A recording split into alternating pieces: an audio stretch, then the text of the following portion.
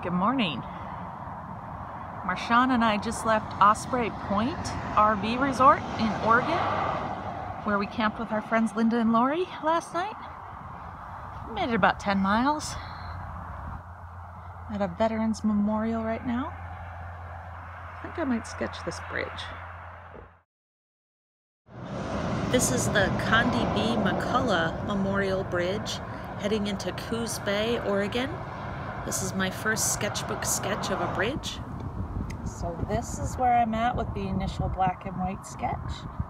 And it's time to start adding some colors now. Alright, so after about an hour of working on this sketch of the bridge and causeway, I want to let it dry and see what I think when I'm out of this really bright sunlight. When I got here this morning, it was still pretty overcast, so I tried to keep some of that same look, even though the sun is coming out right now. It was so windy here when I was painting that I actually ended up running back to the van and getting some of my blue painter's tape, and I taped down the corners of my pages so that they wouldn't flop in the wind so much.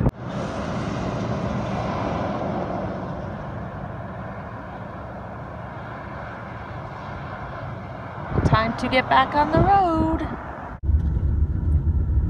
Got some horse traffic up ahead. Marshawn and I are headed towards Cape Blanco on the Oregon coast near Port Orford. It's still pretty windy out, so I think I may be sketching from inside the car. There's the ocean. Marshawn, we're at the ocean.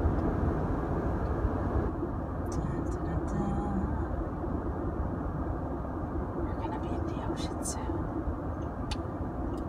We're gonna be at the ocean.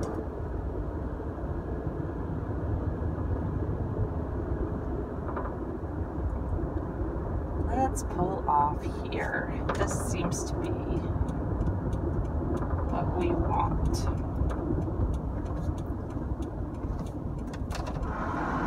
Park here. Marshawn and I are at the Cape Blanco Lighthouse in Oregon. Babe, sometimes there's other dogs. The lighthouse was constructed in 1869 and began operating on December 20th, 1870.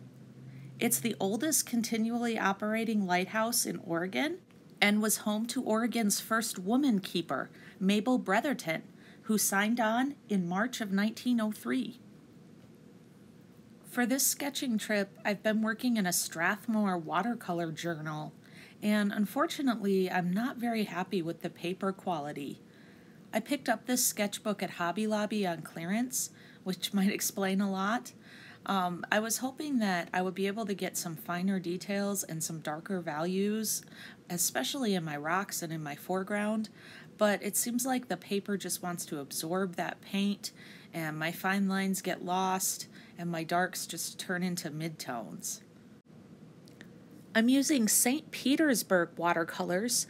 I have a 24 full pan palette, and I also use a variety of tube watercolors. I'm not really a brand junkie when it comes to my tube paints. Today I've been using Dick Blick brand Indigo and Davies Gray, along with Holbein Hooker's Green, Soho brand Sap Green.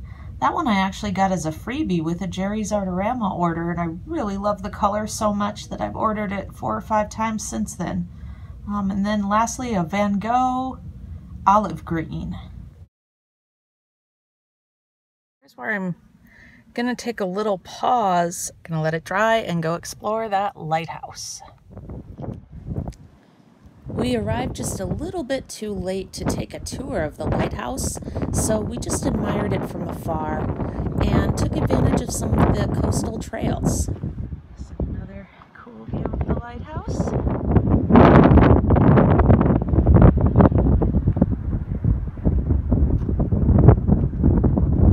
Got my painting drying on the dash. Got this blanket up to keep the sun out. Okay, I thought I was done, but then I went back in with a black permanent marker and added just some outlines around mainly the foreground hills and the middle ground hills and some lines in the water. I'm trying not to overwork it, so I'm going to stop here. Although now that I look at it, I kind of want to go back in with gouache. We'll see what happens. I might change this one up just a little bit more, but it's probably done. Okay, it's like 5 seconds later, and I gouached over some of those lines that I didn't like, and now I feel like I can officially call this sketch complete. Okay, it's like 5 seconds later again, and I added just a little more gouache over some of the ground areas, the extreme foreground, and now I am done. It's great, Marshawn. Can you even believe that this is where Marshawn and I get to camp tonight? Private beach.